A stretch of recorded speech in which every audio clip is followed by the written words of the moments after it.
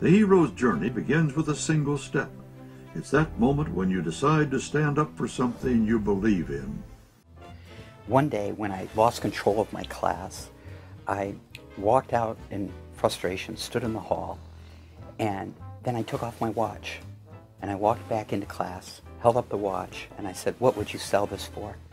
Because I'd spent a lot of my life as a sales person and an entrepreneur trying to be in small business. And immediately, every kid in the class paid attention. And then it took me about 5 years to be able to visualize a nonprofit that specialized in teaching kids about small business and about ownership of their futures. NFTE is actually about talking to people about how they own what happens to them, how they can participate in creating their future.